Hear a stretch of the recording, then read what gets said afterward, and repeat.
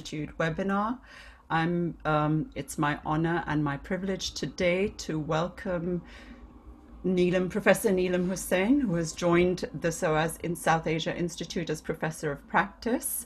And she will be doing a series of webinars with us, a series of 3, and today is the first webinar.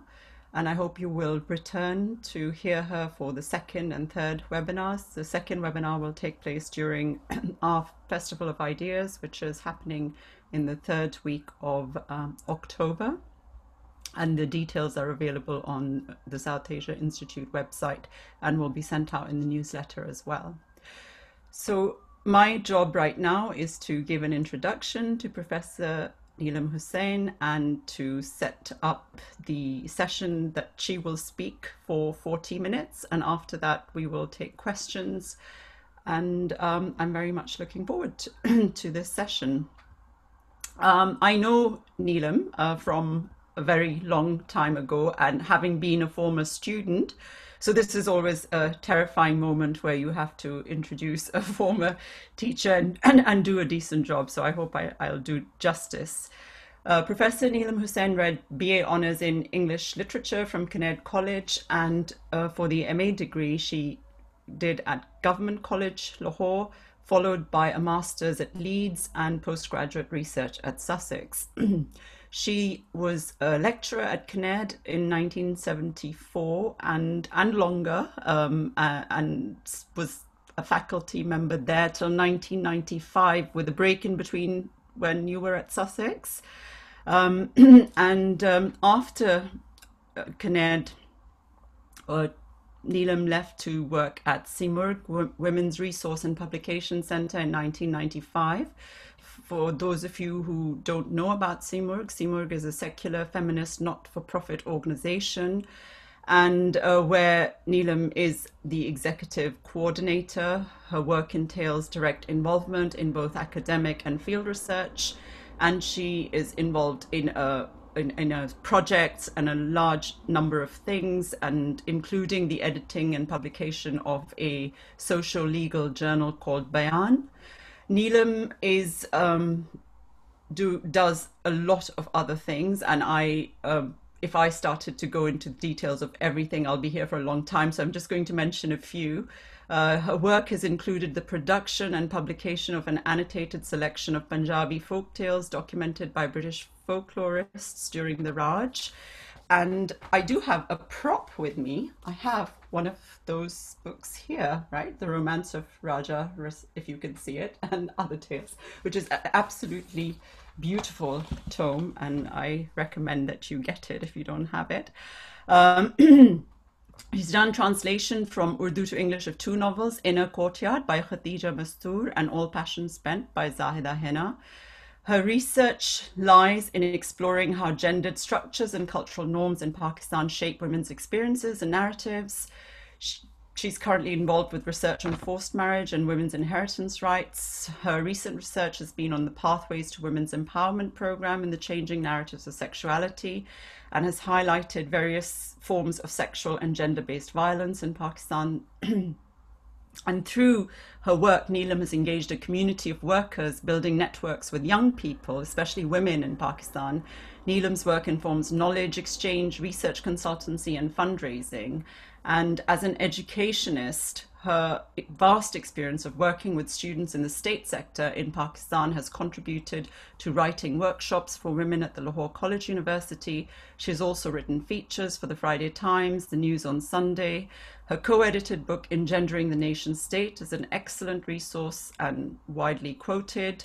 She is also now, as as a professor of practice, we are enriched by Neelam's presence and look forward to working with her and to listening to her as somebody. In terms of my own work, I was influenced very strongly by a workshop that I by a writing exercise that I did for her a very long time ago, and I don't think she'll remember this, which was about the media representation of women, of rape victims in Pakistan, and that was quite a seminal moment for me. It led to a lot of work that I've done on representation and Muslim communities in the diaspora.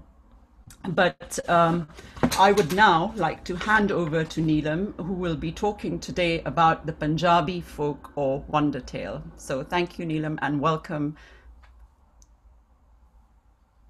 Thank you, Amna. That was a very nice introduction. I wish there were more people to do that for me. Professor of practice makes me feel a bit like James Bond. I hope that's not your expectation from this talk today, which is on the Punjabi folktale.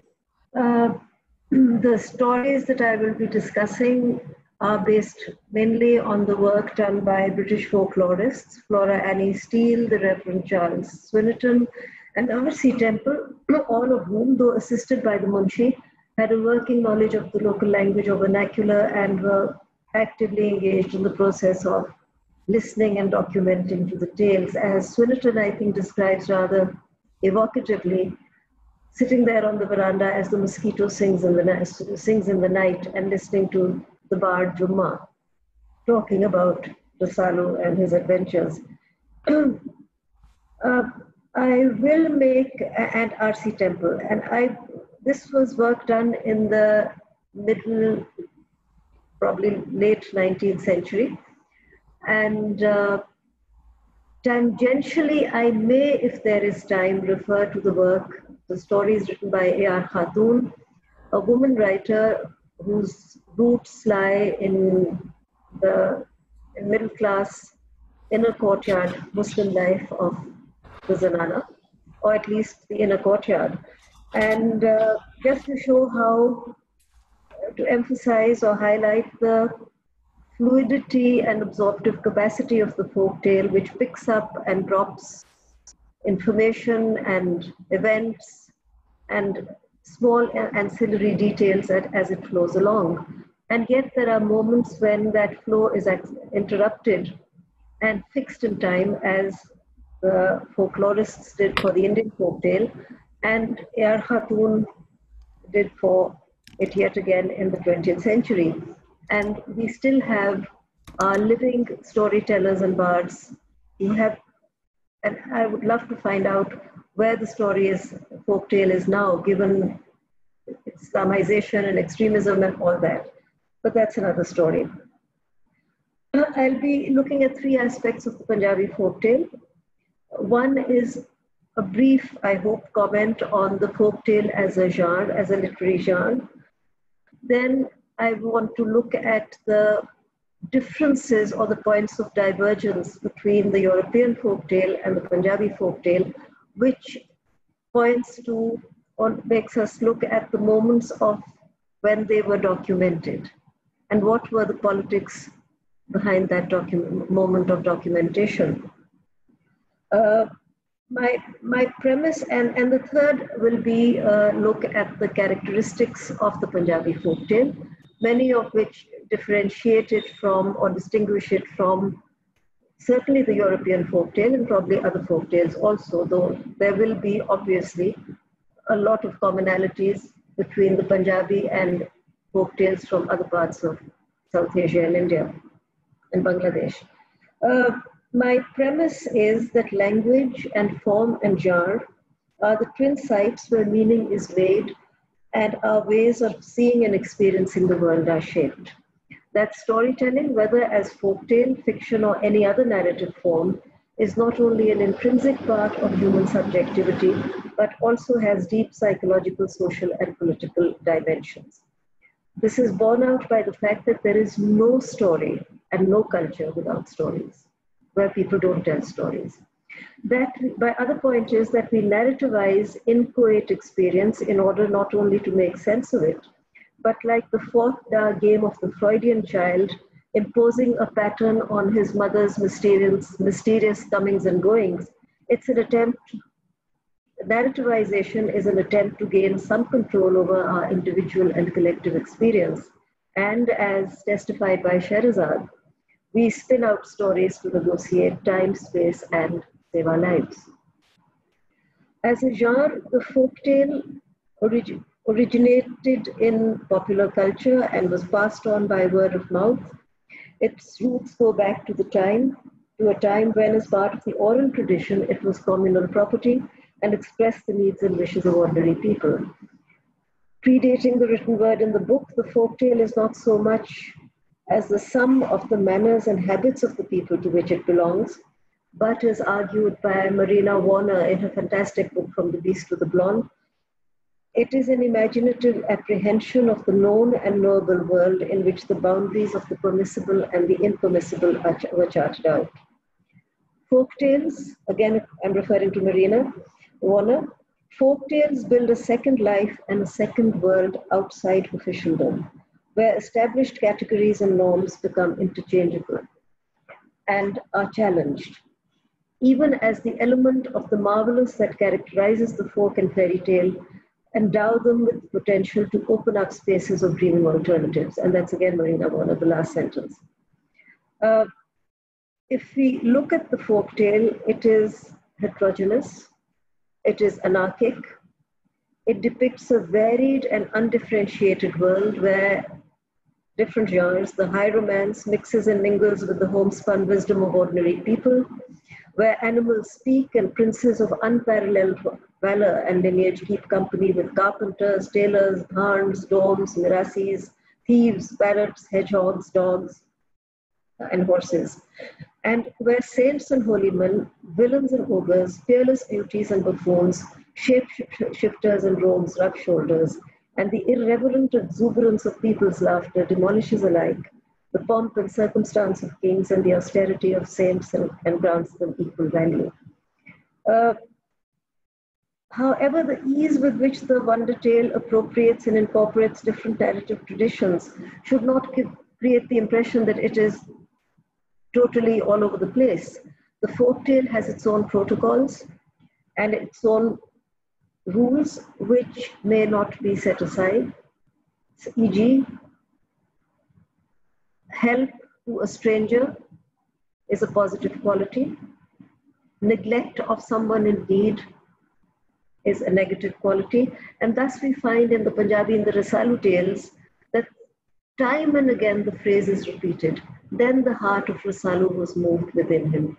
And it triggers off not just before he takes some action, and then that action triggers off the next stage of the story. The Punjabi folktale is not an exception to the unwritten rules of the universal folktale, and it is also nomadic. It travels across borders and boundaries and takes root in different soils, where though the storylines are retained, it takes on local characteristics, language use, idioms, manners, etc., to acquire a local identity. And that is why the tales of Vidpai, written in 8th century AD, the Brahmin Vidpai of India, traveled across Persia and on into Europe, and were used by Charles Perrault, who then took them, rewrote them, and they were then known as, they became the apogee of Gallic culture. So that is again something which is very specific to the folktale, or maybe to other narrative forms also, but definitely to the folktale. The other point I want to emphasize is the folktale, despite its fantastic terrain and use of marvels and wonders, the folktale does not exist outside history. It is temporally located and culturally contexted.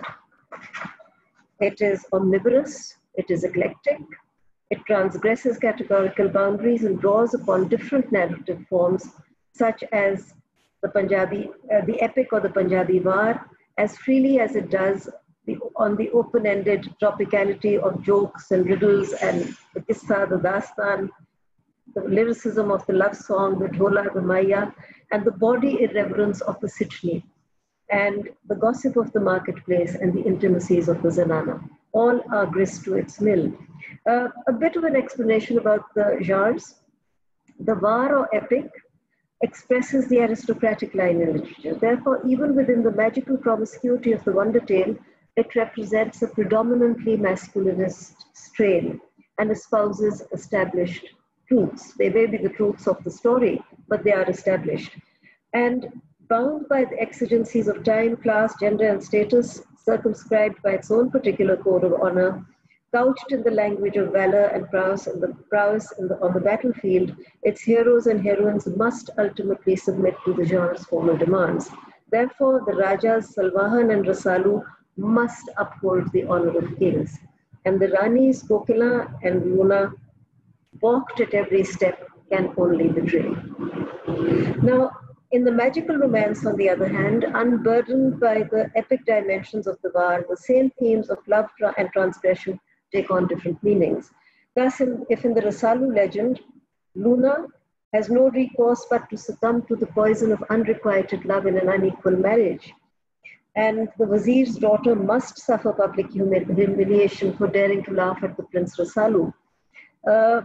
In the magical romance, the fate of the blacksmith's daughter, for a similar challenge to masculine pride, is very different.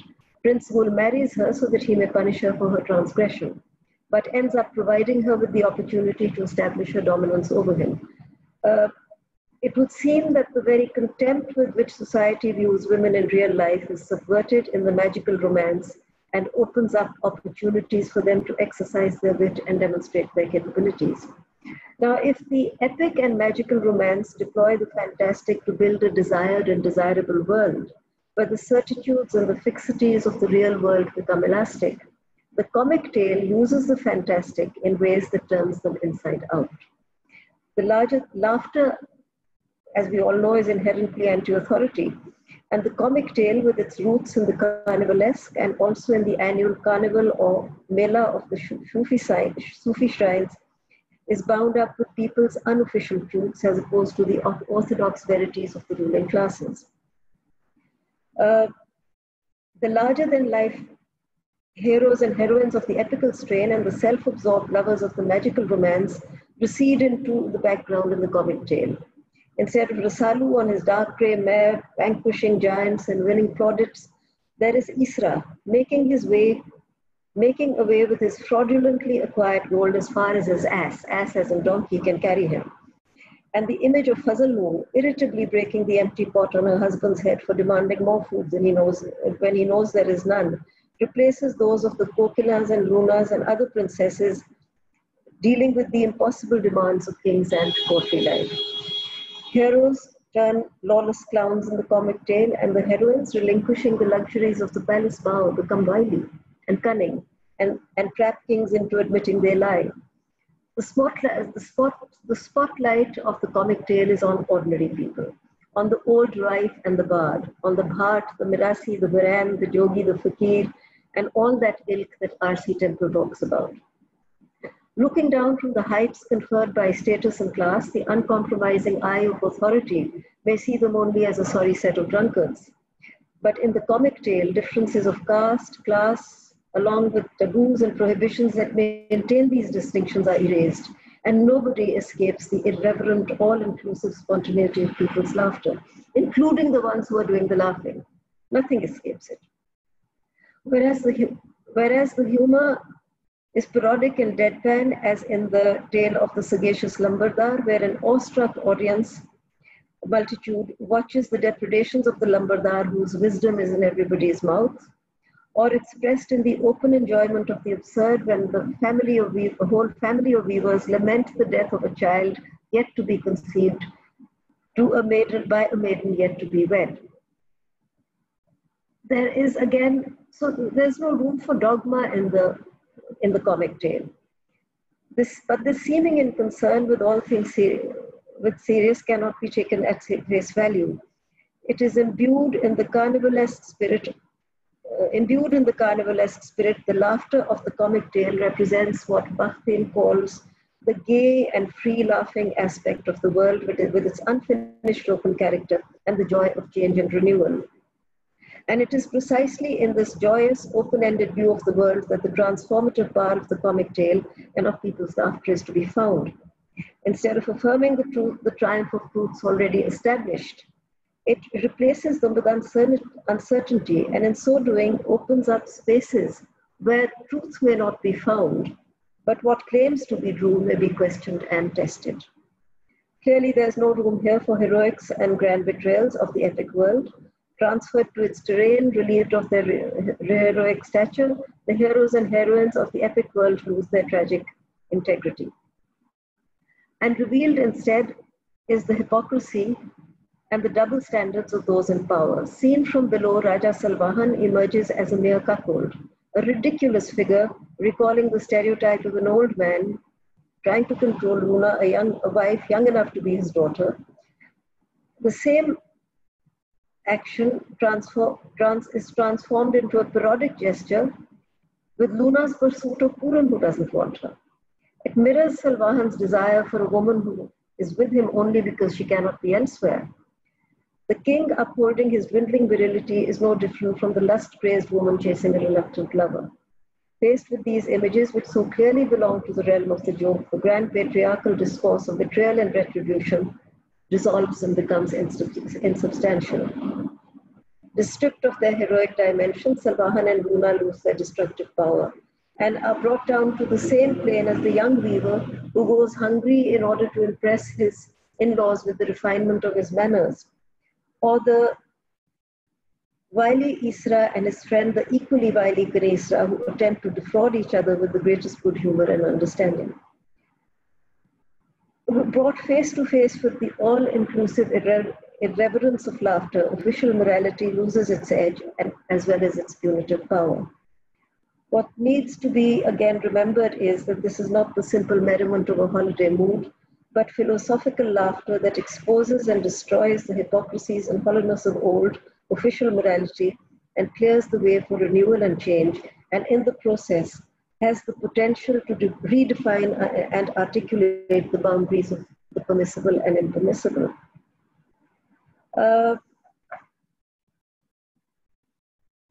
I just want to say that this mingling of the epic and the magical, in the presence of the comic genre of people's laughter, the world seen from below gets a double vision, grants a double vision to these tales and to points to the countless untold stories that lie in the heart of the stories that are being told. I won't continue with this. I think I should stop here because we do have to finish in a given amount of time, and also because we'll be bored stiff if I go on rambling forever. So much for the genre.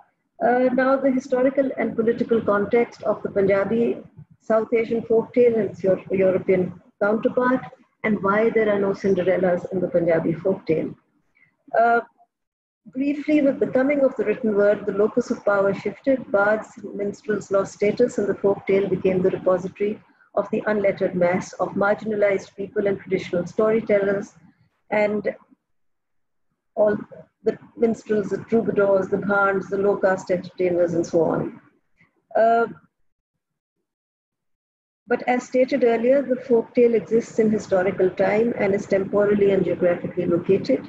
And the discovery and documentation of the European, specifically the German folktale, and that of the Punjabi or South Asian folktale in the 19th century, spring from different aims, different contexts and motivations, and follow different trajectories despite the shared generic characteristics of the genre and even storylines. Now, a brief look at the German context. The folktale was the discovery of the folktale and the establishment of the modern study of folklore and the development of the literary folktale by Jacob and Wilhelm Grimm initiated a process of documenting, selecting, and reworking the stories narrated by ordinary people. This process was part of a nationalist quest for a folkgeist located in some ancient past, but informed by the spirit of Calvinism, Calvinist reform. Writing about the way the Grimm brothers reworked their tales, Jack Zipes points out that what deserves to be preserved and what is left out, what is to be, whether it be high, middle, or low art, depends on the cultivators of culture. And the cultivators of culture, and this has always been a class matter because the cultivators of culture have always been part of a consortium of the ruling social groups in history. So, according to Zipes, the Grimm brothers eliminated the erotic and sexual elements that might have been offensive to middle class morality. They added numerous Christian expressions and references, emphasized specific role models for male and female protagonists according to the dominant patriarchal code of the time, and endowed many of the tales with a homey flavor by the use of diminutives, quaint expressions, and cute descriptions. They also added numerous Christian expressions and emphasized the role models for male and female protagonists in accordance with the patriarchal code of their time and society, including a punitive morality. Zipes' argument is borne out again by the research he has done. He compares two versions of Rapunzel, that documented in 1812 and the next one in 1857. Now, just listen to the differences. In the first version, when Rapunzel first saw the king, at first she was afraid, then took a liking to the king and made an agreement with him. He was to come every day and be pulled up. Thus they lived merrily and joyfully, and the fairy did not discover anything until one day Rapunzel said, "Tell me, Mother Gothel, why do you think my clothes have become too tight for me and no longer fit?" The 1857 version begins with the meeting, but notice the change of tone. Rapunzel was at first terribly afraid, for she had never laid eyes on a man before. Then the prince began to talk to her in a friendly way. He told her how her song had touched his heart so deeply that he had not been able to rest until he had seen her. Rapunzel then lost her fear. And when he asked her whether she would have him for a husband, and she saw that he was young and handsome, she said yes, and placed her hand in his. Meanwhile, the sorceress did not notice anything until one day Rapunzel said, "Mother Gothel, how is it that you're much heavier than the prince?" It's quite a shift.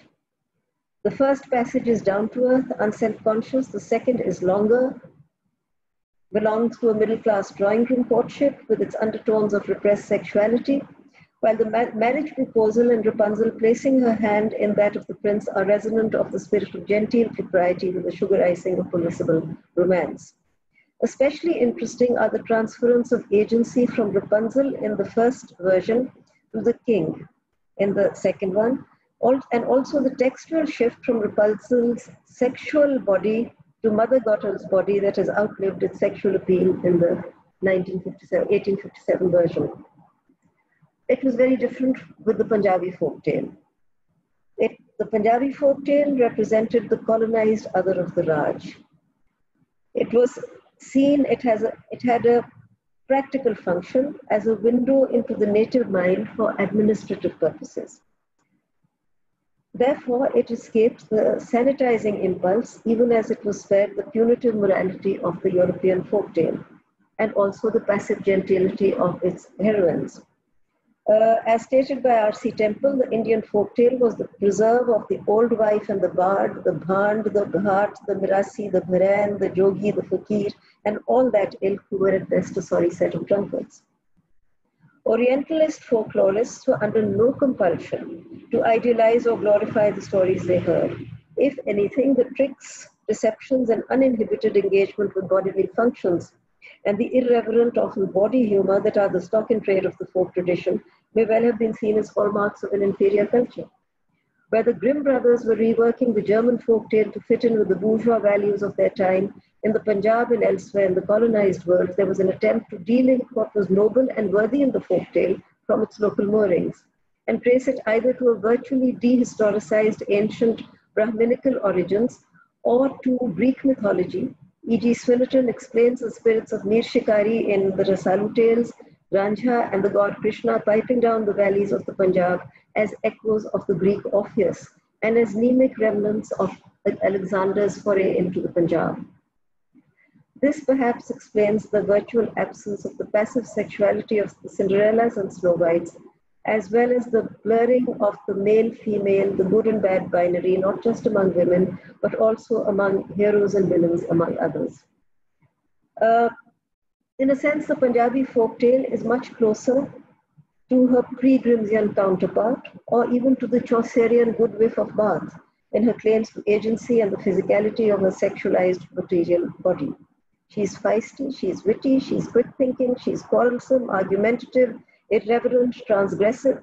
She challenges authority, laughs at princes, husbands, kings, and jinns, dares on for love, or whatever else she happens to have set her heart on.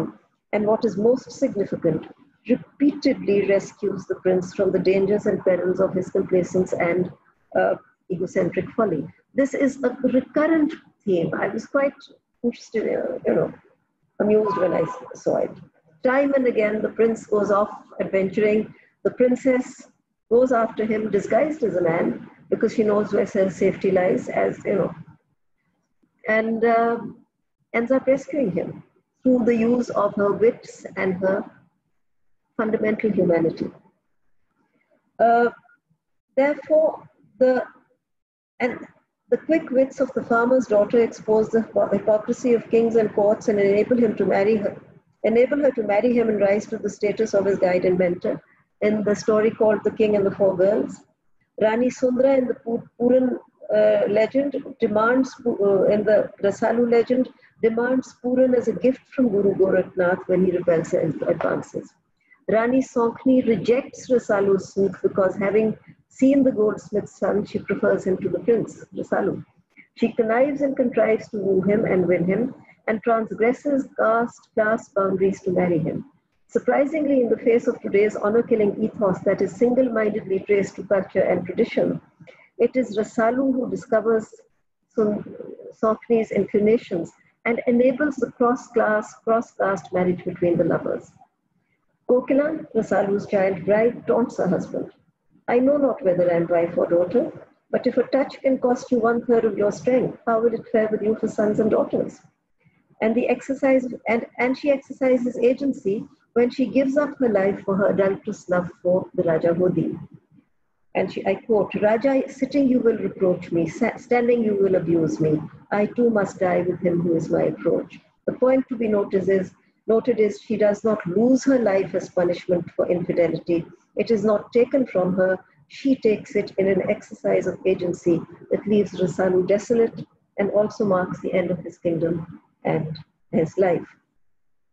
Now, among the many reasons, there must be many, I mean, I'm not a folklorist, for the difference between the Punjabi folk tale, and especially the female protagonist and her European counterpart.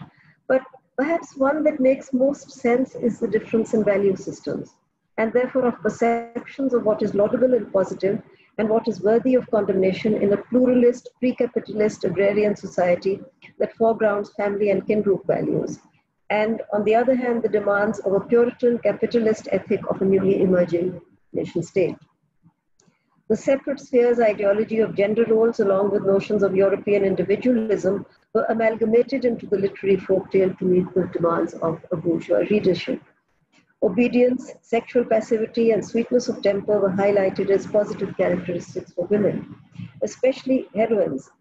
And the taming of the shrew is again a recurrent theme that runs through the folktales also. I think it is in the story of King Thrushbeard that it happens, but I don't have the book in front of me, so I won't say definitely it's that one. Agency and the active pursuit of desire, which were male prerogatives, tended to become negative and even evil when appropriated by women, who then appear in the guise of crafty stepmothers, jealous queens, ugly sisters, and evil witches on thrones. As opposed to the sin of disobedience that triggers misfortune and punishment in the European tale, other than the suppression or excision of the sexual dimension with which the element of people, and with it the element of people's humor, the most noteworthy addition to the tales by Grimm's and Charles Perrault is a calculating and punitive morality, which is not to say that the Punjabi folktale is free of retribution, violence, and revenge. In the Punjabi folktale, where obedience is or disobedience is a grievous sin in the European folktale, Snow White eats the apple, Cinderella forgets the time, the Sleeping Beauty uh, violates the spindle taboo. In the Punjabi folktale, and perhaps in the South Asian folktale, fidelity in women is priced above pearls across cultures. And as fidelity in any case is priced above pearls, as patriarchal cultures depend on male control of female sexuality. And yet, as exemplified by Bhagalbat, this is the one area where the mechanisms of control are the weakest. Bhagalbat is a giantess in the Rasalu legend. We'll come back to her.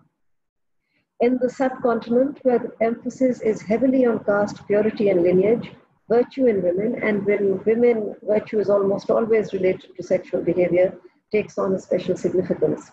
It is hardly surprising that when it comes to the exercise of sexual agency and or disloyalty to the king husband, the very elastic and accommodating horizons of the wonder tale tighten and shrink.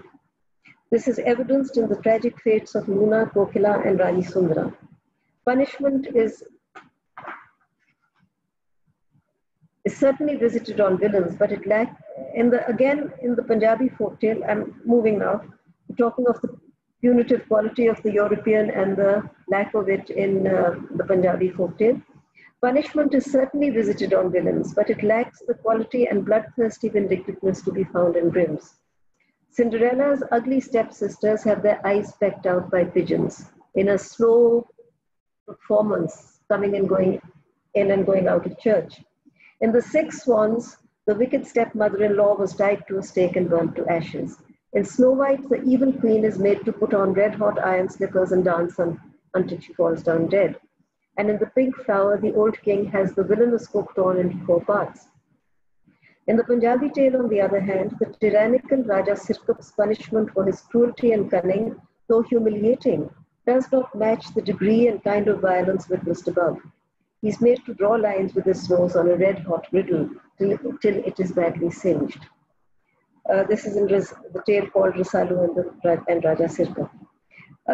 Then again, there are not too many instances of the villain being actually killed as punishment for his or her crimes. And the 2 examples that come to mind, and these are significant examples, in the Swinnerton Temple Flora Annie selection of tales, are those of the giantess Bhagalbat, who meets her end in a cauldron of boiling oil, and the smooth-talking crow with a vagrant eye, who fraudulently claims the swan wife for his own and is shot for his pains. Now, this choice of villains deserving extreme punishment is also significant, as the 2 pose a fundamental threat to what constitutes the cornerstone of patriarchy, namely the patrilineal, patrilocal, caste-based conjugal unit. Bhagalbat represents rampant female sexuality, and the adulterous crow is no respecter of marital sanctity. That of the 2, Bhagalbat meets the more horrific death, to be shot with a pellet from Rasalu's sling is preferable to being boiled in oil, is understandable. The crow, after all, is caught doing only what other men do or want to do. Bhagalbat, on the other hand, covered with hair to her ankles and teeth like 2 iron plowshares, hints at and shows the link between female sexuality and subterranean primeval drives that are the most difficult to discipline and control, and provides a glimpse of the ambiguity and disorder on which the socio-cultural order rests. Then again, a comparison between why Sirkap isn't punished. The crow and the Bhagalbat face summary death. They should face summary death, and Sirkap, who has built a gateway of skulls of the men he has killed, beheaded his own brother in a game of chopper, and is willing to kill his infant daughter Kokila to save his life, is merely discomfited and made to look ridiculous, again provides interesting insights into the workings of the value systems, patriarchal mores, and political pragmatism that undergirds the folktale. Sirkap's gate of skulls, though reprehensible, is an indicator of the king's father's power. It is condemnable only in that it signifies excess, and not because killing people is intrinsically wrong when it comes to rulers and monarchs. How else, after all, can the territorial integrity of kingdoms and the obedience of subjects be maintained? Interestingly, when I was reading it, it reminded me, it recalls Macbeth's, "I may do all that becomes a man, he who does more is none." And so Sirkap's punishment is in keeping with his position and his power. Uh, Again, to refer to Marina Warner, she knows what she's talking about when she claims that the bubble of nonsense, which comprises the elements of magic and fantasy in the folk tale, simultaneously hide and recall harsh realities. Uh, so, the other distinguishing characteristics of the Punjabi folk tale that are of particular interest, and I'll name only three because I think you'll be getting tired by now, are loyalty to the family or kin group, uh, as hallmark of positive behavior in women and men rather than unquestioning obedience to impersonal authority or a given belief system. And thus Rasalu is prevented from wreaking vengeance on his father by the 5 peers from Makkah who hold back his hand, forbidding him to harm his father, even though Rasalu was a Hindu and Salvahan was a Hindu and Rasalu newly converted to Islam, until it comes to the pass that father and son become reconciled. The other point which is characteristic, which is missing or certainly characteristic of the Punjabi tale, is the element of androgyny. The binary oppositions of the Grimm's and Perrault's stories are replaced by a kind of androgynous blurring. Male-female roles may be socially allocated, but the ways in which sexual identity is negotiated are diverse, deeply nuanced and shot through with ambiguity. And I quote here, "Oh, rider of the dark grey mare, did you forget to bind your hair? Like some girls all loosely tied, it flies about from side to side, teases Rasalu's betrothed as he comes riding by." Conversely, on encountering Rani Sokhni and her maidens, Rasalu says, Rasalu is pleasantly surprised to see such goodly company. He stops them and asks, "Who are you and where are you going? You are dressed like as men, but you walk like women." And in another quotation, which I don't have here, is when, I think it is in the blacksmith's daughter's story, when she's dressed as a prince, and the comment is, "And very handsome she looked." And again, there are undercurrents of a bisexuality about the remark. So the other point is where the established binaries are blurred is in the hero-villain dyad. And I think this is very important because it brings in an element of doubt, uncertainty, compassion into the situation. Rasalu is chasing man-eating ogres who have been devouring one by one the young men and women of a village. He is there to save the son of a poor widow whose only child is to be sacrificed. And so Rasalu is the hero, he's a good man. But this blurring of identity between the hero-villain dyad enables a more compassionate understanding of the nuanced complexities of the human predicament, as exemplified by Thiria's slide from man-eating ogre to victim. Injured and bleeding, witness to the destruction of his brothers and the passing away of his familiar world, Thiria cries out his bewilderness and pain. "You have cut off my arm and killed my brothers. Why still pursue me?" And later, "Oh God, you alone are my savior. He won't let me alone." And it is at this moment that Thiria, entirely human in his anguish, ceases to be the villain, just as at the same time Rasalu, in his single-minded pursuit to destroy the giants, relinquishes his humanity to become both implacable avenger and inexorable fate. Now, Amna, you have to tell me how much time there is left. Is there time to say a little bit about A.R. Khatun, or do we wind up here and go on to the question answers? I think you have a bit of time. Do you have another 5 minutes? Okay, I'll rush through A.R. Khatun. Now, A.R. Khatun, the next set of stories is by A.R. Khatun. The comparison between the two sets of tales shows how stories are inflected by historical political contexts and status and class location of the narrative voice. Apart from the fact that she wrote immensely popular romantic novels for women that were later televised by Pakistan TV, very little is known about A.R. Khatun. At least very little written information is available. I'm sure she's well known among her own circles, or was. In fact, I don't even know what the AR stands for. And Khatun is a generic name for woman or lady. So even that is a mystery. In her introduction, the only clues we have on her are provided by her in her introduction to her novel Afsha. Her roots and the beginnings of her life as a writer lay in the inner courtyard culture of Delhi's Muslim salariat class, the gentry or the ashraf that emerged under Mughal colonial rule. She began her life as a writer there. She speaks of the disruption caused by partition in 1947 and the subsequent move to post-independence Lahore, and describes herself as a woman with no formal schooling and no knowledge of any language or literature than her own mother tongue, Urdu. Now, A.R. Khatun's collection, and I get clues into A.R. Khatun's life through these stories, is a motley of stories comprising improving tales, reminiscent of Charlotte M. Young's 19th century writings, and while the magical tales of kings, princesses, and evil witches and sorcerers are told by her, they carry a distinct flavor of bourgeois aspirations of turn of the century pre-partition Delhi Muslim household, with all its nostalgia for a pre-lapsarian courtly past, probably Wajid Ali Shah's Lucknow as it existed in popular memory. Because there's a lot of history in her novels.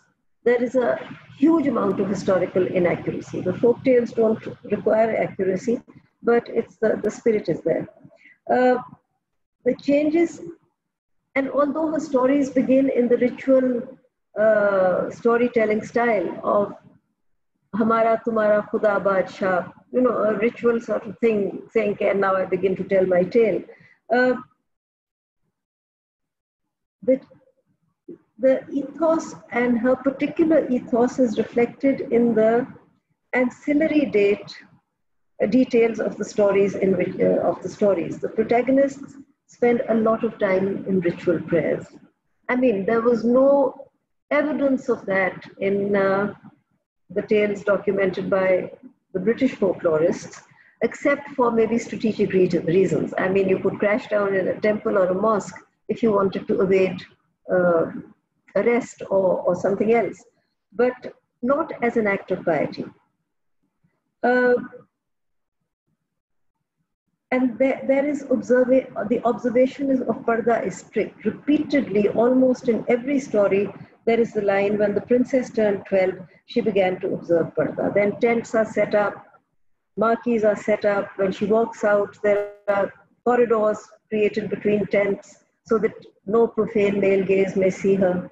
And her virtue is unimpeachable, despite abductions by jinns, witches, sorcerers, evil and friendly fairies. And in a way, when I was reading them, it reminded me of the history of the Aligarh branch of the Anjuman Khawateen Islam, which was very much part of the Anjuman Khawateen maybe belonged to an earlier time than A.R. Khatun, or maybe it was contemporaneous with her. But unlike the Lahore branch, which was politically active, the Aligarh Anjuman Khawateen spent more time than necessary on checking out on the Parda arrangements of their meetings. And members wouldn't come if they felt that there was a chink left between the draperies where they could be seen. And these factors became issues. So it is that particular ethos that these tales are coming out of, and it is reflected in them. Palaces and palace gardens provide the setting for most tales. The jungle, the wilderness, with all its signification, is absent in the A.R. Khatun tales. Even when the prince or princess is transported to a jungle wilderness, Even there, she's surrounded by handmaidens and slaves, and the main protagonists don't have to lift a finger to meet their needs. The heroines, and indeed, even to a great extent, the heroes are more acted upon than acting. Crying and shedding tears is the only act of agency exercised by the heroines, and this they do copiously, consistently, and at the drop of a hat. They're all, by the way, very fair and pretty.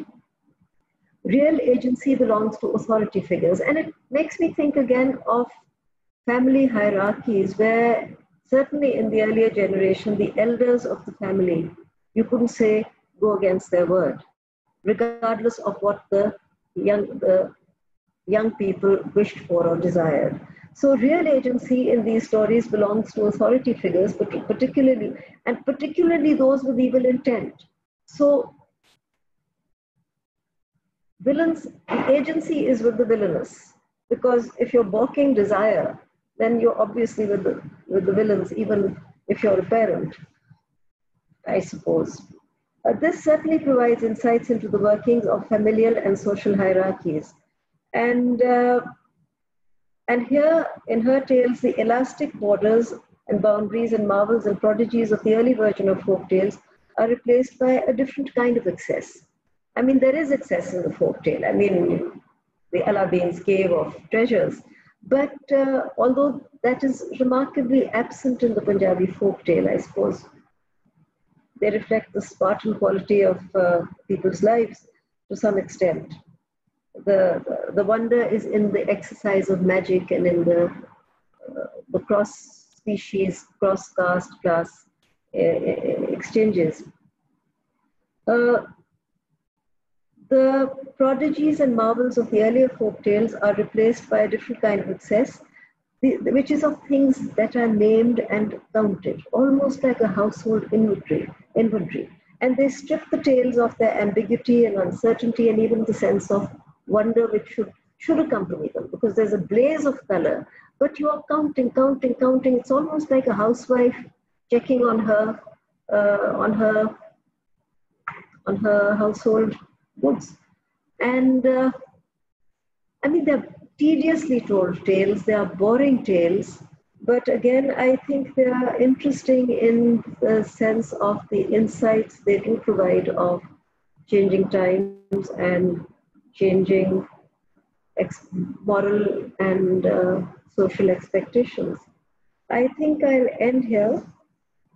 Uh, I had hoped to have the time to talk about the problems of recording living folk tales, but I think that'll take too long. Okay. Thank you, Neelam. I think nowadays you can do the kind of hand clap function, can't you, in the sort of virtual virtual signs and signals to say You applause want me to say applause that? function to all the attendees to for a wonderfully rich narrative about the folk tale. And I think there's quite a lot you've covered, beginning with the story as it start well, going into it through the British folklorists and their cataloging and archiving of the information, and then the actual stories and what they entail within the context of the specific context of the example of Rasalu.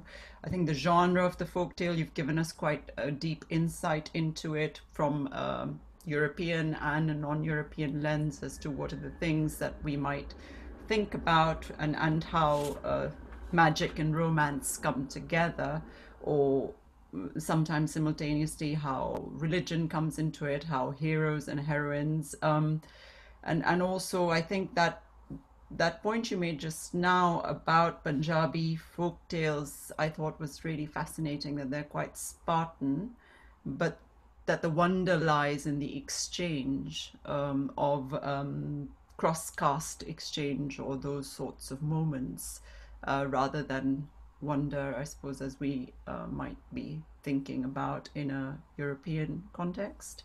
Um, so questions of agency and desire, just to uh, I think it was interesting to hear what you thought about it and how you were engaging with Verena Warner's understanding of magic and fantasy as a way to hide and record harsh realities. And think some of the things that we think about with regards to what might be the social function of folk tales, that they are very much there as part of people's everyday lives, but also storytelling plays such an important role in how people imagine themselves and how people interact. And also, I suppose I was also thinking, because you were talking about the Rasalu context of Sabina Chunara's introduction to that book, in which she talks about how the act of ethnography is deeply embedded with the functioning of how the folk tale gets archived and understood in the South Asian context. So anyway, I'm just doing a very quick summing up. I know people will have lots of questions, and I don't want to abuse my position as chair, so I was going to invite participants to put their questions in the chat box, use the hand raise function, and we'll and put your questions to Neelam directly. I see there's a question from Maliha Sattar, or an observation. I don't know if Maliha, you would like to put this directly to Neelam, if you're there, still there.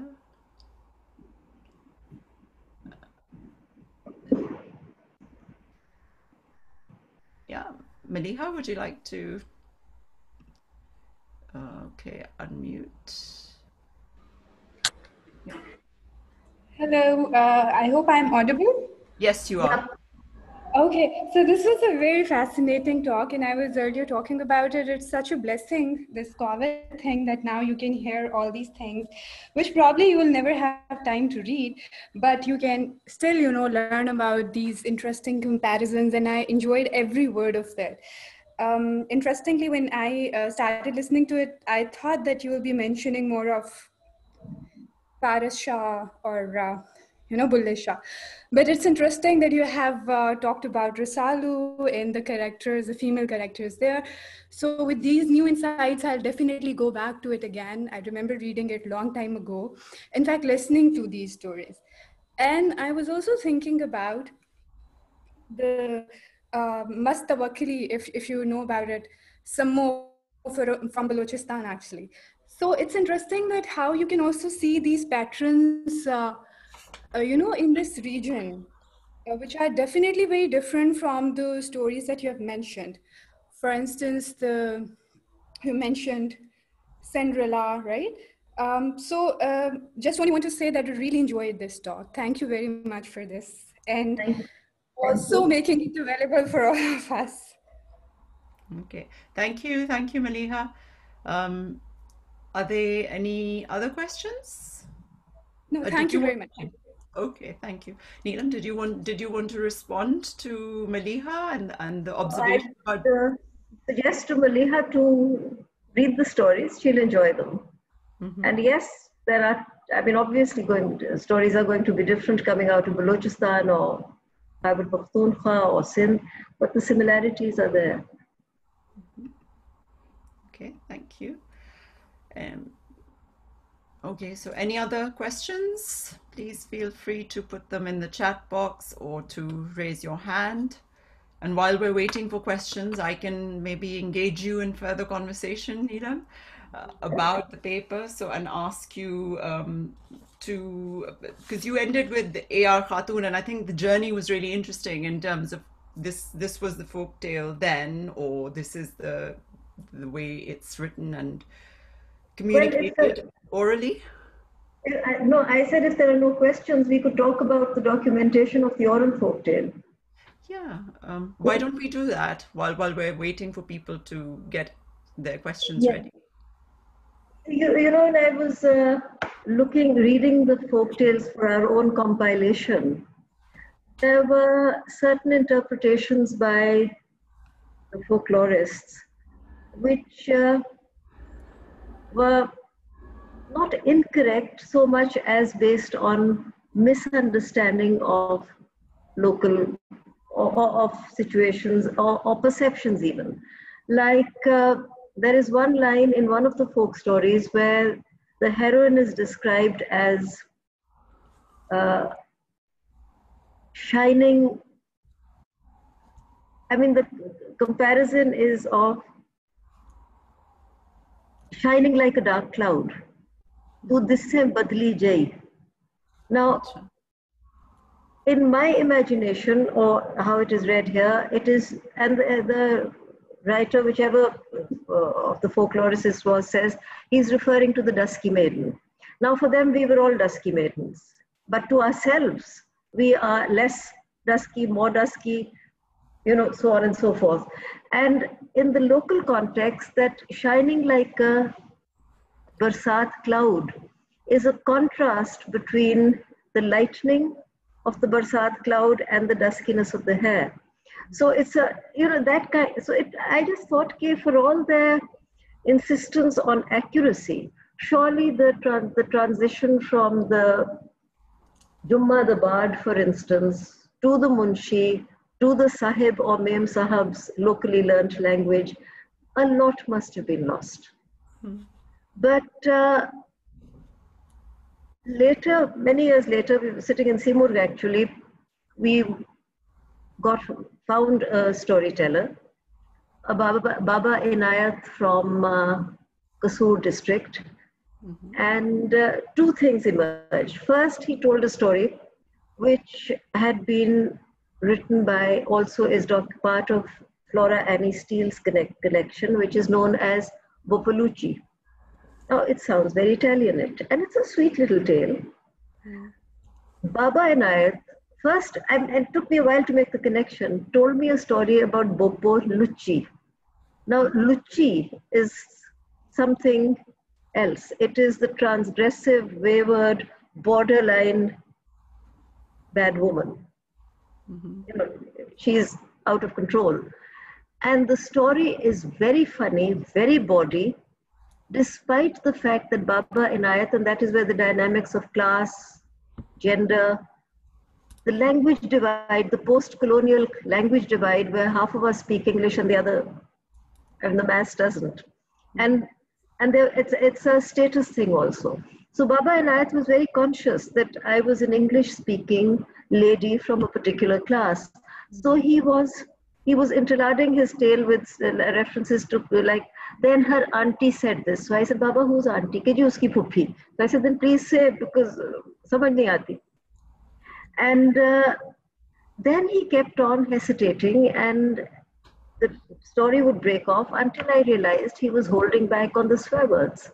Now, when you're telling a tale in Punjabi, and you're a man also, you can't tell the tale without interlarding it with 5 swear words a second.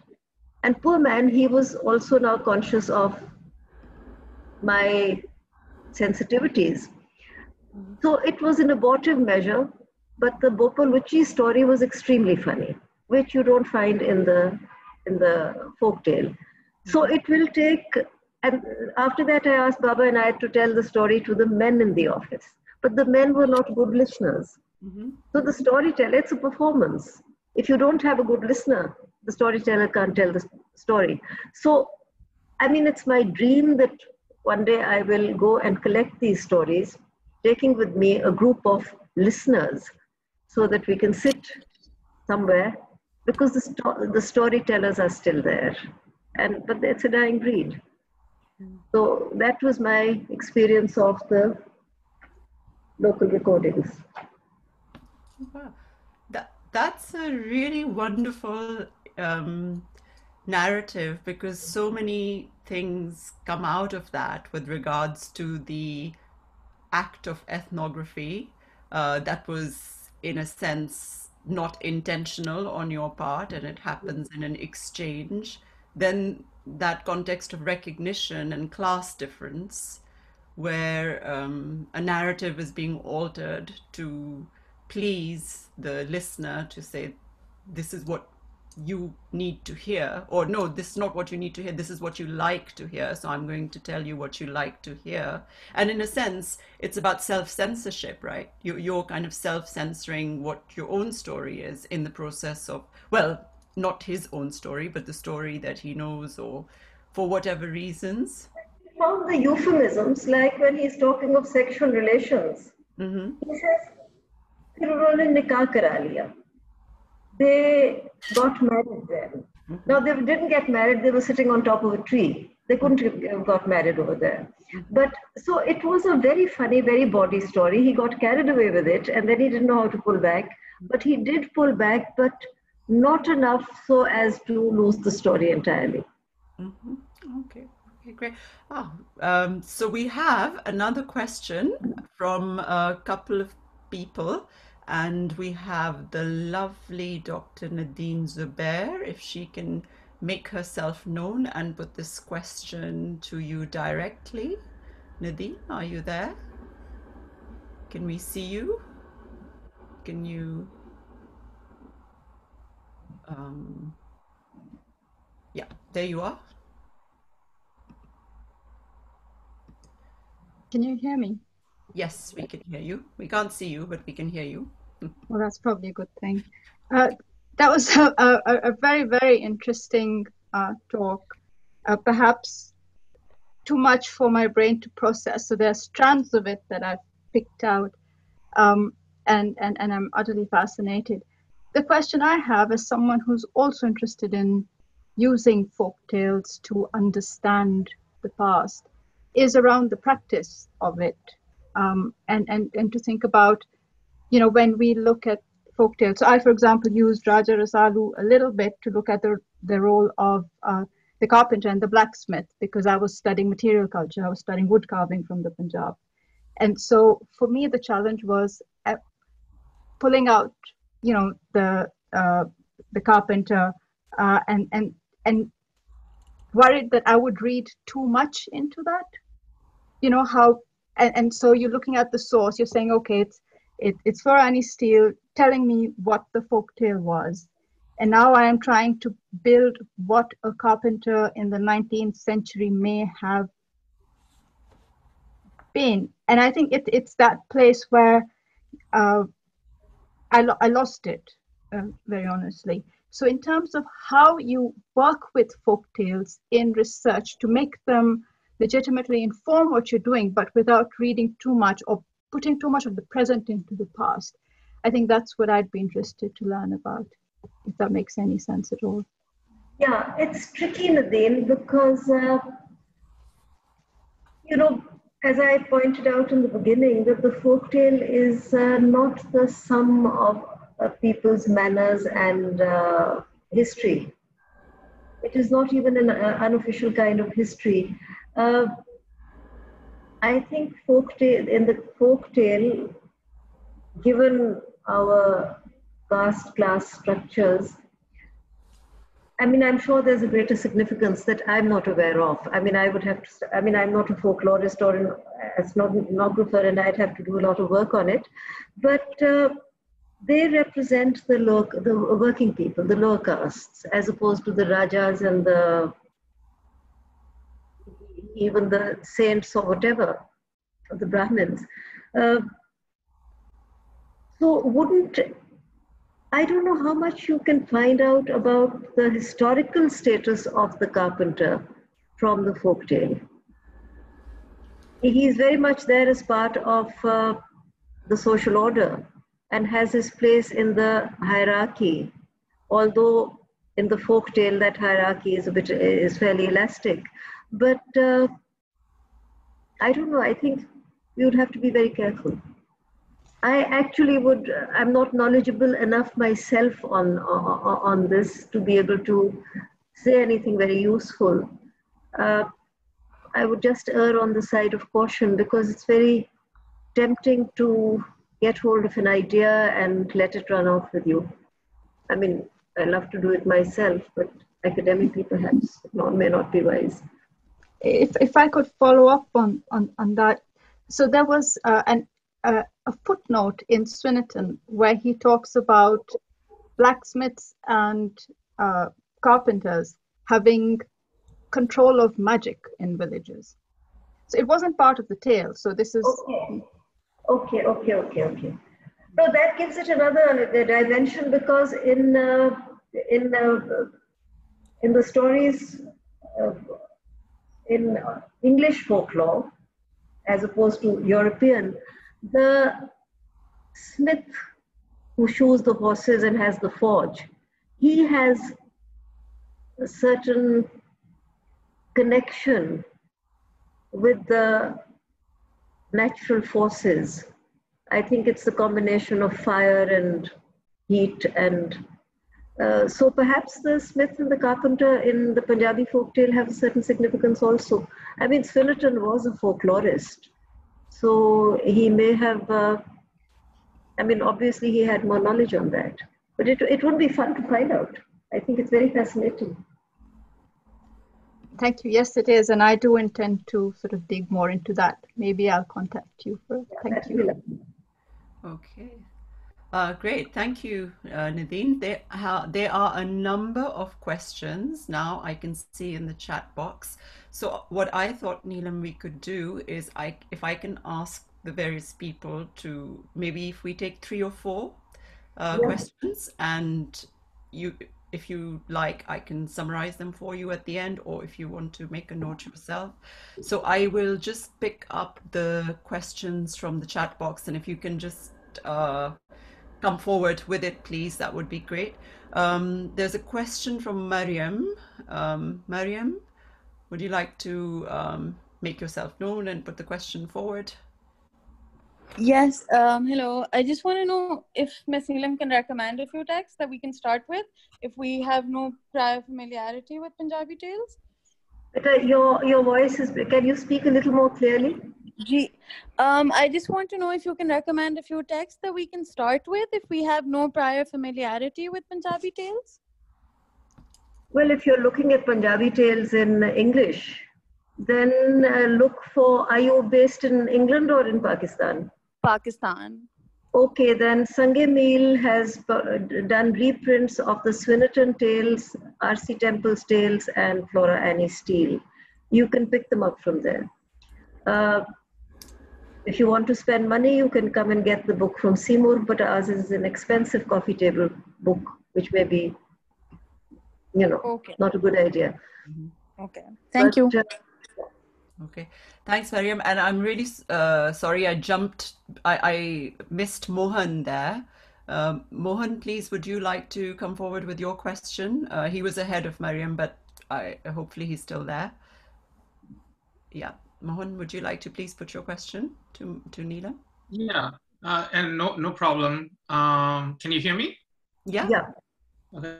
Hi, Dr. Neelam. I'm Mariam's friend. Not a folklorist, but I've often heard of some of these folk tales, in particular the Heer Ranjha story, as being interpreted as a sort of symbolic Sufi analogy as well, an analogy about the different stations of the Sufi wayfaring journey, and a symbolic allegorical way of talking about questions involving ascent and descent, and relationships to the beloved as a figure of God. So I'm wondering if you might be able to comment on this form of understanding of interpretation that happens with these folktales. Well, as compared to epics like Heer and Ranjha, well, my access to Heer and Ranjha is in Punjabi, and I haven't read any translations. But yeah, the Rasalu tales, if this is if I got your question correctly, was documented by the English from the living stream. But alongside that, the same story, the story of Rasalu's older brother Puran, which triggers off the tale actually, Rasalu's adventures, has been written by Kadir Yar, who is a Punjabi poet. And it's interesting how similar the texts are of the spoken oral tale and of the written tale. So somewhere there is an interaction between the two. And one of the characteristics, because Pakistan, Punjab is still, I mean, all of Pakistan is still basically a very oral culture, there is a lot of improvisation that goes on. I mean, there's, for instance, in the wedding songs, it is expected that when the wedding songs are being played, the singers will be picking up, ad-libbing, improvising, and changing the text to suit the situation, the bride, the bridegroom, etc., etc. And wedding songs, some of them are very charming and lovely, and some are very, very rude, and are addressed to the in-laws. So there's a lot of ad-libbing there, and I think that same tradition I've seen even in the qawwalis, when there's a kind of mixing and matching going on between, say, something from Khusro being picked up and something else from somewhere else being picked up, and those two coming together. So this was happening, and certainly in the Puran tale, with the written text and the oral text, and the kind of dialogic relationship between the two. But insofar as Heer is concerned and its interpretations, you know, poetry is open to multiple interpretations. And in Urdu and Punjabi poetry, certainly there is this ambiguity where your beloved can be your nation, it can be your God, it can be your physical, sexual beloved, or it can be anything else that you desire. The beloved stands in for the inaccessible object of desire which you strive towards. So, I mean, there are many, many interpretations of Heer. Some are very orthodox and conventional, some are more challenging. But one thing that does strike one is that Heer is the one who has more agency than Ranjha. He is the more of the feminized figure, not quite, than Heer is, who is the actor, the more agentic person. And but I must confess, my reading of Heer has been purely for pleasure. I've not read it academically or from the point of view of research. And maybe I should, and then we'll come and talk about it. Okay, so I think we're all thinking Ranjha kardi main aape Heer hui. Yeah. Thank you. The chat box is exploding. We have lots of people, which is fantastic. There's a question from Serena. Serena, are you there? Yeah. Hi. Hi, Serena. Can you hear me? Yes, we can hear you. Go ahead. Thank you very much, Professor Neelam. So I don't know very much about Punjabi and Punjabi folktales. So let's say it's the first time I hear about this. But it happened that I had the travel to Pakistan 2 years back. So I noticed that in Punjabi culture, there is a lot, in everyday Punjabi culture, there's a lot of magical elements. So it's well reflected and also in the folk tales. But I'm trying to read the Varisha version in English translation, obviously. So I noticed that there is a lack of these magical elements. So I would like to ask why, according to you, the author decided not to reflect this aspect of Punjabi culture, which is very much characteristic. So I didn't get the question. Amna, can you help me with this one? Yes, sure. I think the question is that the Varis Shah version of Heer, Ranjha, if I've understood this correctly, doesn't have the same element or magical elements, that it's a bit more, if I can interpret it, do you mean it's more secularized? Is that the question you're asking, that Varis's version of Heer Ranjha is more secular than fantastical? Yeah, exactly. Right? Exactly, thank you. Yeah, it's much more realistic than let's say secular than magical. Well, Serena, Varis Shah's Heer is not a folk tale. I mean, the folk tale was there, the story was there, which Varis Shah's, but Varis Shah's is a literary rendition. I don't think Varis Shah intended to put in the magical element because it would detract from the tale. The tale is of the two protagonists and of society and of social mores and what impedes their coming together. It is also about, I mean, there are many themes in it. I don't have the text in front of me. So, but it is not a magical romance. So to expect a magical romance from something that does not intend to have magic in it is, I think, well, you're not going to find it there. It is because Varis Shah didn't mean it to be there. The magical romance is the fairy or folk tale. Here is a literary epic, which is very multi-layered, very open to multiple interpretations, but it is not a magical romance. So you won't find the magic there. Okay, thank you. And if I can maybe add to what Neelam just said with regards to Heer Ranjha coming out of the Kissa tradition. So the epic in that sense, yes, it's different. The storytelling is different, and it's and I think Varis Shah does have a very specific representation of the story.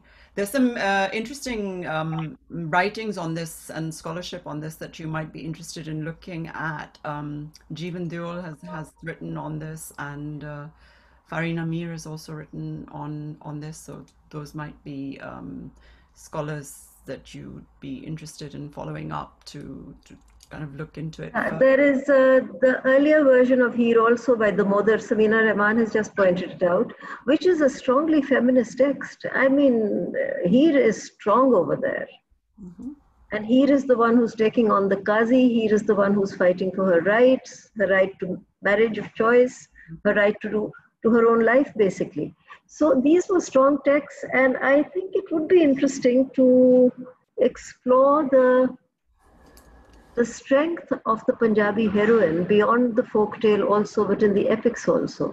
Because in Soni Mahibal, Mm-hmm. again, they're not passive, the heroines of the Punjabi epic.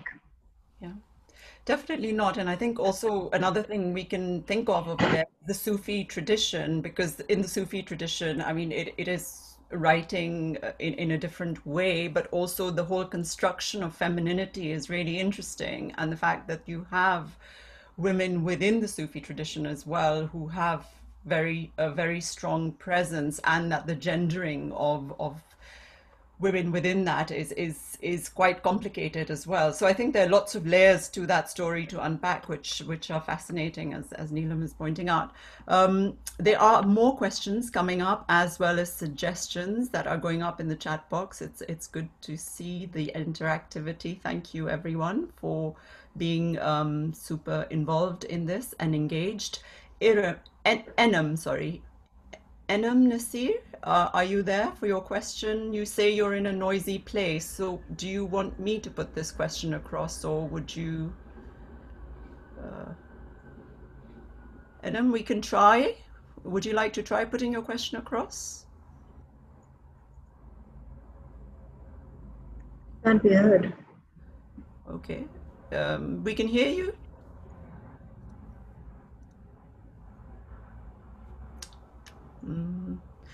Okay, maybe I'll put Adam's question. I can't hear Adam. Sunil, is it possible to unmute Adam?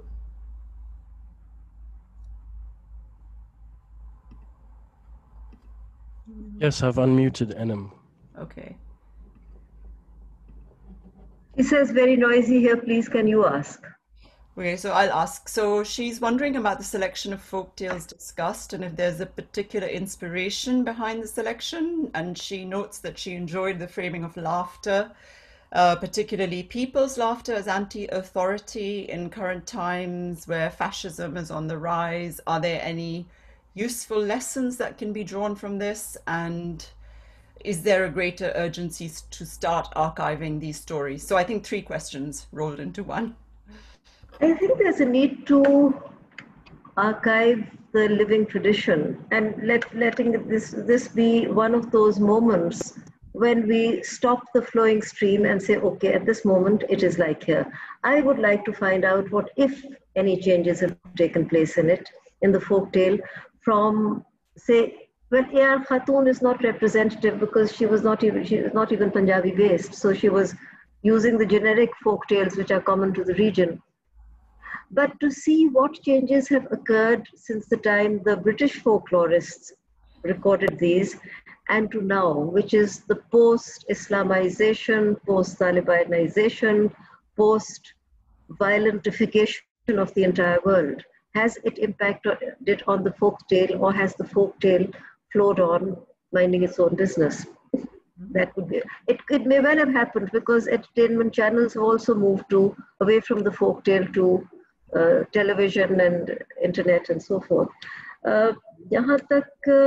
What made me select these stories, Anam, it was very deliberate bias.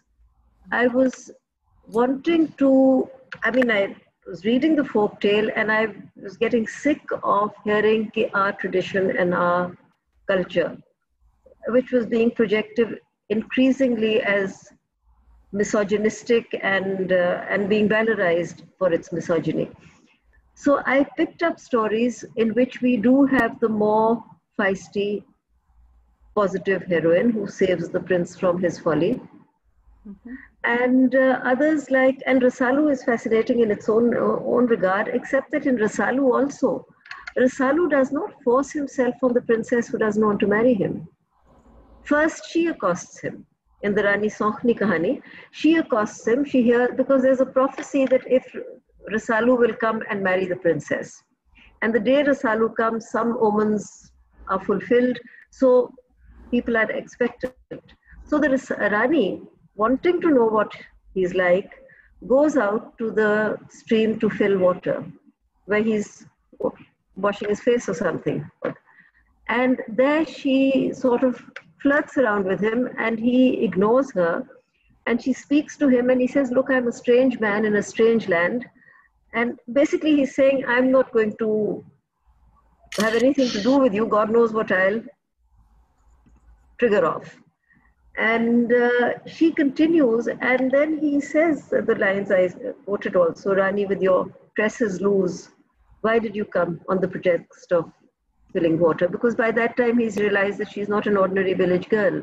She's a woman of means. So I thought, let me take these stories and project them. I feel I'm a bit sorry now I didn't take the stories of the so-called wicked women, the witch sorceress women, because they too are not evil in that sense. Basically, they're one of the things that the Punjabi evil folk woman does is she gets onto a tree, magics it, and the tree flies off with her. Now, the symbolism of something as deeply rooted as a tree flying off with a woman who's also as deeply rooted and forbidden to leave the house and the 4 walls, there's something very energizing about it. And in one, it's the mother of the prince and his wife who together go visiting, and the prince is horrified. And basically, it's not without my knowledge and permission. And these are magical women. And in another, in which the witch woman does take action against a king and changes him into a dog, because as the story unfolds, we find that he has done the same to her sister. So it's not the kind of unmitigated evil, but I wish, there's a lot of that. But Anam, if your question is answered, it was a single-minded agenda at that time to say, look, our tradition has feisty women who walk out of the house.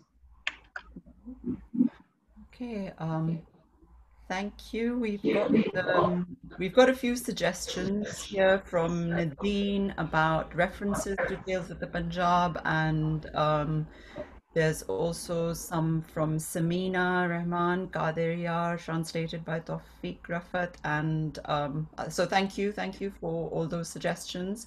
I think we have a hand raise from Rahi. Are you there? Yes, I'm audible. Yes, you are. Thank you for letting me come on, and thank you for a very, very enlightening talk. And I am particularly interested in your work because my own doctoral project here at SOAS, I deal with a lot of the similar questions that you discussed, but in the context of a Bengali literary genre called the Rupkatha, which has been commonly translated to English as fairy tales, and under props classification would be called wonder tales. So I basically wanted to focus on one of the questions you discussed, which is that of the good woman and the bad woman. And in the field of the Rupkatha, for example, because that is the field that I'm more familiar with. The characters of Shurani and the Durani, who correspond to the bad woman and the good woman, respectively, are possibly most remembered female characters to the point that they live on to this day through proverbial usage. And yet, as you have shown, and as I also find, there are such diverse representations of women in the tales. There are women who are constantly transgressing various boundaries set for them, and who have not been portrayed even within the tales as necessarily bad women for doing so. So rather than see some individual stories as representing feisty women, and this is a question that I obviously think with respect to my project, can we then think of a methodology of reading these very imaginative texts that can look beyond this extremely limiting binary of the good and the bad? Yeah. Yes. Yeah, I think we should, because I picked up the good and bad because I was, looking at it from the Cinderella syndrome angle. Right. But the Durani and the Shurani you mentioned are present in the Punjabi repertoire also. Right. And I think I've read him in Lal Bihari Dey's collection of Bengali folktales, which is quite lovely. Yes. And the storylines certainly travel across South Asia. They pick up local characteristics, and we should actually it would be fun to look more deeply into look beyond the binaries and the categories, which is what struck me when I was reading about the ogre Thiria. I mean, the brothers are nasty pieces of work, except that towards the end you feel that, he's lost everybody. He's the 5 brothers, one after the other, they've gone. His world is destroyed, his hunting grounds are gone, and Rasalu is still chasing him. And according to legend, he is still hiding in a cave in the area above, near Attak, in that area, which is prone to earthquakes or seismic rumblings. And even now the locals say that it is Thiria getting fed up and saying, let me out. Because Rasalu put a boulder before him to keep him there. So there is a compassionate human dimension, a nuance in the fairy tale, which we tend to maybe excise, thinking that, oh, it's a fairy tale and these are the goodies and these are the baddies, because we are so trained by the Walt Disney tradition, perhaps, in thinking of goodies and baddies. Right. Yes, thank you so much. Okay, great. I think that's really important question about methodology of reading, and something that, like Neelam said, we can all think about collectively as how do we develop that, because reading is so individual to each person and to each the oral storytelling is obviously a public experience as well as it is a personal experience, whereas the modern tale is being read more in isolation and differently. So how do you how do you construct a methodology of reading around an oral tradition? I think that's something to yeah, that, to thrash out and think about, and would be certainly fascinating. And it seems to me that in those contextualizations of ethnographies of these folk tales, there is a particular way of reading them that is already representing them to us through translations in English. And I think what was fascinating throughout all the conversations is to also listen to Neelam's response as a translator, and her own engagement, and how that change, how meaning shifts and is constantly in flux in terms of where you are and who you are and what you're talking to and speaking to. So it seems to me that both the storyteller and the listener are both in kind of constant interaction with that. I think with that we are pretty much at the end. The only person I haven't. Thank you. Samina, I didn't know whether you wanted to ask a question. You had some comments.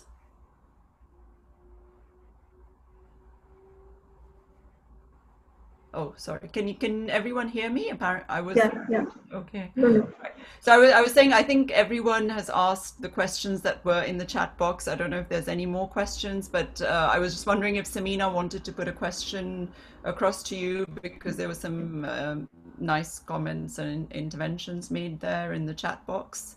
Samina, are you there? Would you like to say something, or are you happy to stay in the chat box?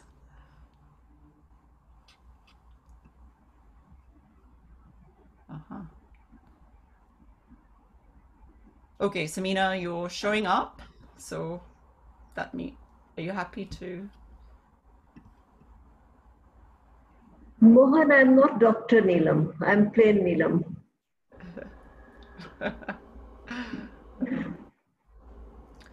Okay.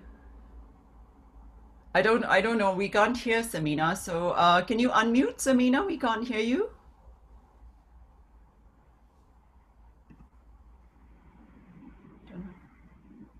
I guess.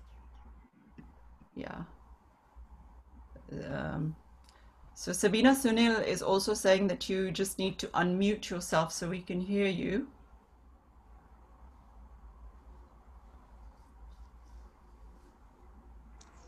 Oh, great. I think we should be able to hear you now. Yes, I just wanted to say I want to go back to reading the tales again, because this has been absolutely fascinating, and one needs to go back to the tales, and I would like to also go back to Qadir Yar, and we'll discuss with Neelam what she feels about the poetic translation done by Tawfiq Rafat. Thank you. Thank you, everybody. Thank you, Samina. Would you like to respond, Neelam? No, we'll look at Qadir Yar. I mean, I think I have the Punjabi text, and we should read it together. As far as Tawfiq Rafat's translations are concerned, his own poetry is far better than his translations, I think. But I can't remember his Qadir Yar, so maybe I'm wrong. But I don't know. I'll have to. I mean, I just can't rule him out in one sentence without going back to his translations. But in his own poetry, I think he's a fantastic poet. Mm-hmm. Yeah. All right. Great. Thank you. So that's really brings us quite nicely, I think, to the end of the session. It's been absolutely fascinating. There have been some fantastic questions. Thank you to all the participants for being very, very engaged. That's been a wonderful, I think, part of this experience. Neelam, thank you so much for all the effort and time that you've spent on preparing this for us. I know we've asked a lot of you for 3 webinars, so this is a fantastic start, and we look forward to the next 2. I hope that you will join us again, and all that remains is for me to thank Neelam for a wonderful and thought-provoking conversation about folk tales or wonder tales today. I've learned a lot. I hope I think all of you have too, and please stay tuned for the next one. Thank you. Thank you, Amna. Thank you, everybody. I enjoyed it. Thank you.